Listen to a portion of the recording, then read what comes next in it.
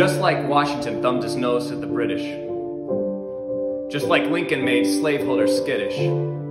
Just like Churchill made Hitler witless.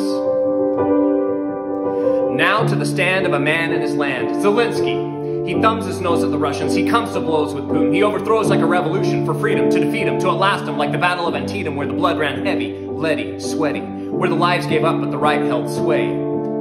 Today, he says, what is that sound? The sound of children dying. What is that sound?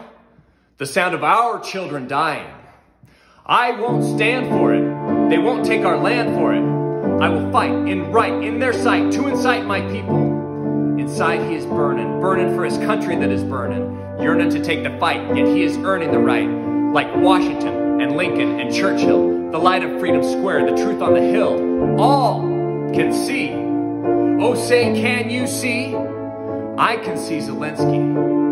And he shows me what is hero. No Nero, no flashy badge. He'll take the torpedo if it means his people live free. Zelensky, you're a true man. With you I stand. When things get out of hand, you showed your hand and you planted where you stood and could and would for your people, for Ukraine brotherhood. No, sir. Zelensky didn't side with the free ride. No running and diving, nothing to solve that can't be done with a Kalashnikov or a Molotov. Give Ukraine a leader and I'll show you Zelensky. Not a fancy prancy running away, but a man making mincemeat of the Russian wolf. A people leader, fearless, ageless, showing face for the faceless in the face of the firing line alone, aside, a muck with the Russian duck.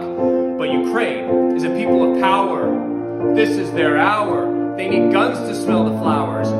Freedom comes from blood spilled as they lay killed at the feet of the bombs. The bombs are all wrong and a sad song. But the battle cry from Zelensky, undeterred, unintimidated, underground, not 6 feet. Hit them hard, teach them from your backyard what freedom means.